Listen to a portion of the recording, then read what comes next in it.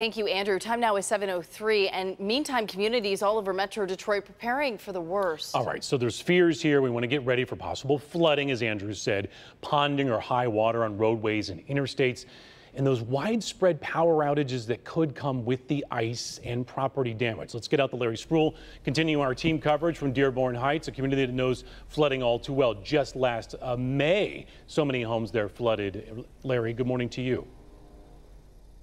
Good morning, Sean. Good morning, Priya. Completely different picture from our first hit about an hour ago. The rain is starting to come down in this Dearborn Heights neighborhood, and really that is a bad thing for neighbors here. They don't want to see this because this area is known for flooding, but they do say they are prepared. They have their sandbags ready, but they're hoping for the best.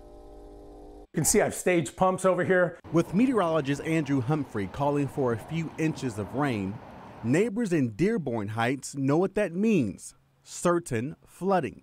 The water level outside will be at about here. So they have been preparing for the worst. For folks like Tony Nardoni, that means sandbagging.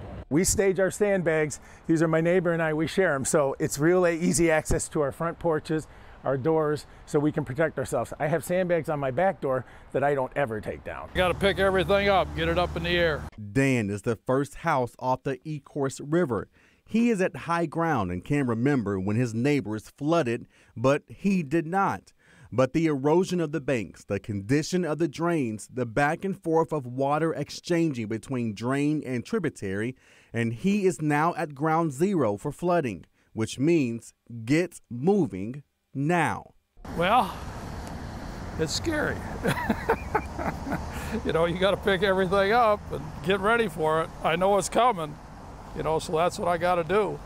That's what you do. And while Mother Nature and the force of the water is to blame, neighbors say they are mitigators. Nature creates the river, man creates the drains.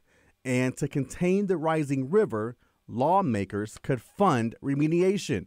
That would make flooding a lot less imminent. And it's frustrating because I just don't feel like we're being represented.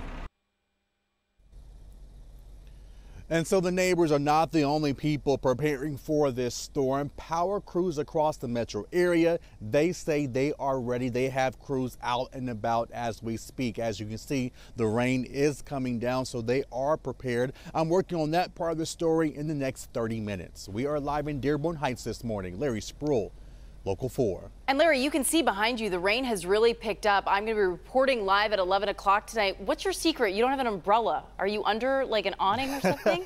I need this tip. Right now, I just have this rain jacket, Priya. So I'm going to look for an umbrella. I really don't have a secret, but yeah, just a rain jacket for right now. Maybe a hat. Okay. All right, but the rain is coming down. Yeah, you can see that behind him. People in Dearborn Heights certainly watching with great concern. For complete updates on power outages, storm damage, up to the date forecast, because the timing is everything, go to our website, click on Detroit.com. We've got it covered for you with Andrew this weekend on air and on